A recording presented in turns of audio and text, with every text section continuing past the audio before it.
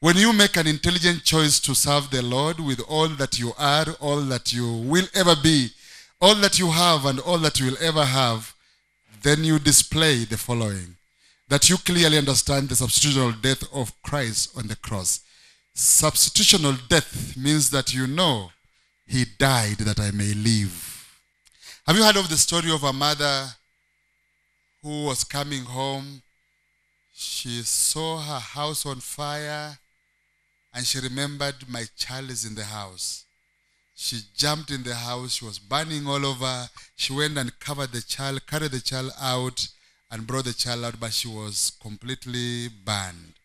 So she got to hospital and was healed, and the child was growing. The child went to primary school, secondary school, university, and discovered that he's a wonderful guy with an ugly mother.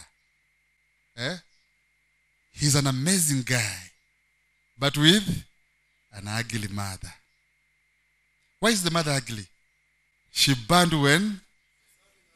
Serving this one. So the life this man has, so the man leaves home to go and stay on his own and rejects the mother completely because she is ashamed. He can't accept to be a son to such like a woman. Then the mother wrote a note that you have never known, but I burnt in fire, saving you. Then the mother died.